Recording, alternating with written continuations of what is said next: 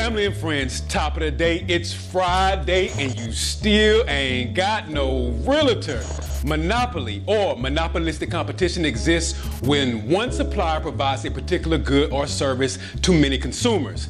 In a monopolistic market, the monopoly or controlling company has full control of the market, so it sets the price and supply of goods or services. Now, I know making this video about one of our favorite childhood games is traditionally commensurate with my approach in the past, but since inflation is up, we can't even talk about money before we address gas prices creeping up on $5 a gallon nationwide.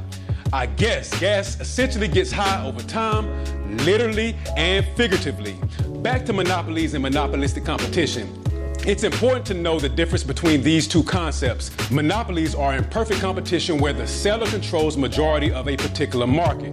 Monopolistic competition happens when said competition allows many dominant sellers the opportunity to capitalize through product differentiation. Stay with me.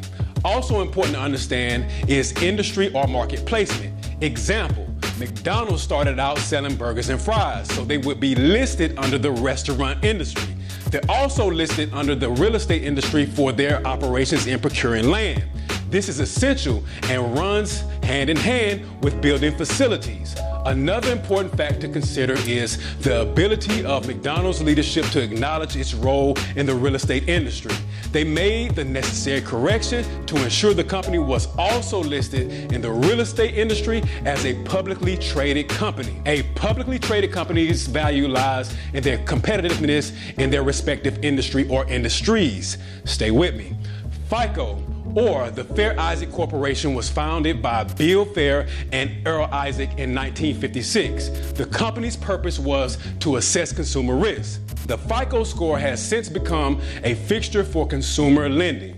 FICO went on to become a publicly traded company on the New York Stock Exchange in 1986. Believe it or not, the actual FICO score wasn't created by the company until 1989.